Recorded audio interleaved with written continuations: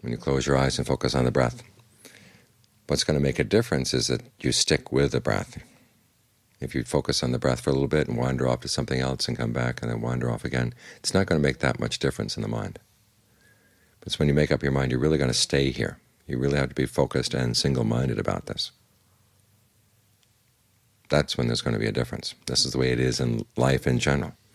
You've got to decide that there are a few things that really are important, and you're going to focus your attention there as much as you can. And as for the other things, if there's extra time left over from the important things, so you have time for those too. There's a saying that anything worth doing is worth doing well. Well, that's not always the case. Some things are worth doing better than others. And focusing on straightening out your mind, that's the top priority. Because no matter how much you say, I want to help other people here, I'll help other people there, if your mind isn't straightened out, it's going to be a mess. Because what are you doing to help them with? You're helping them with the mess that's in your own mind already. And that's not helping anything at all.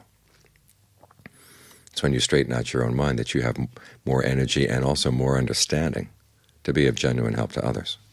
So this always has to come first. Remember the Buddha's image of the acrobats.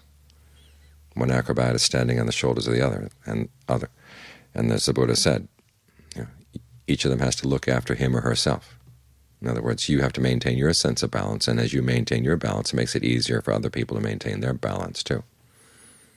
So this is where your focus has to be, and getting your own mind straightened out. And it starts by getting it anchored here in the present moment, and the breath is the best anchor. So make sure that the chain holding you to the anchor is really firm.